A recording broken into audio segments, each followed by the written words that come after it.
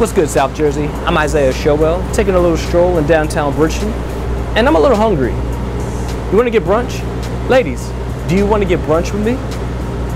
Let's bring Miss Nicola Mitchell with us. Let's bring Naomi Jones with us, okay? Because they put their heads together to bring something extra special to this great city.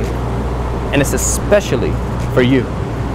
Ladies, I hope you're ready, because it's definitely what's good in South Jersey. Shout out to Miss Nicola Mitchell and Miss Naomi Jones for putting their heads together and bringing something special to the city, specifically for the ladies.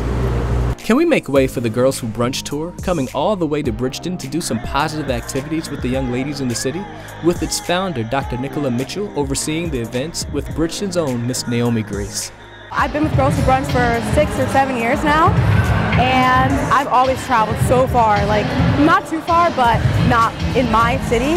And I just know that Bridgeton doesn't have it, and I really, really needed it to be here, where my people are, where my family is, where I grew up. So yeah, I just wanted it in Jersey, and I wanted it in my city.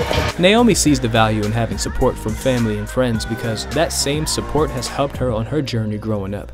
And she hopes the young ladies participating can feel the same love and support from her and the Girls That Brunch family. I know that I was always lifted up by my parents and my family members and my friends around me, but not everyone has that. And I feel like this exact tour, this event today, is going to help so many people grow and feel inspired and really love who they are as themselves, because they're always enough.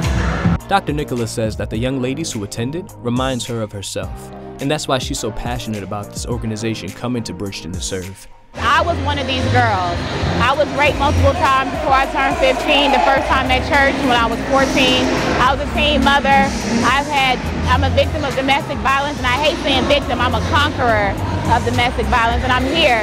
So the reason why this organization is a part of me and dear to my heart, because number one, it's therapy for me. Every time I come in here and see these girls who are just like me, right, it helps me feel better, number one.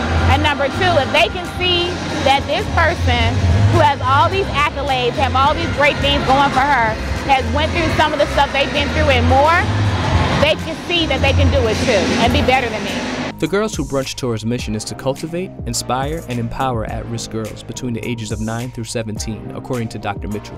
Girls face a lot of challenges, from bullying to self-esteem issues, which is why New Jersey Superior Court Judge Demetria Katad is one of the many women sent to speak life into the young ladies. Representation matters, so I'm here for that. As an adult, I've been in their position. God has blessed me with life, right? That I have been able to go from a child to an adolescent to an adult, and knowing that the panel that I'm sitting on is dreams worth fighting for, and me being a product of the projects, being a product of public housing, public education, and public assistance, I just want them to be able to see an image that looks like them. Miss Jessica Ross, a physical trainer, also made time with the girls and showed them how to do a few healthy exercises. I'm really just hoping to inspire some girls to believe in themselves more, knowing that whatever they set their mind to, they can do it.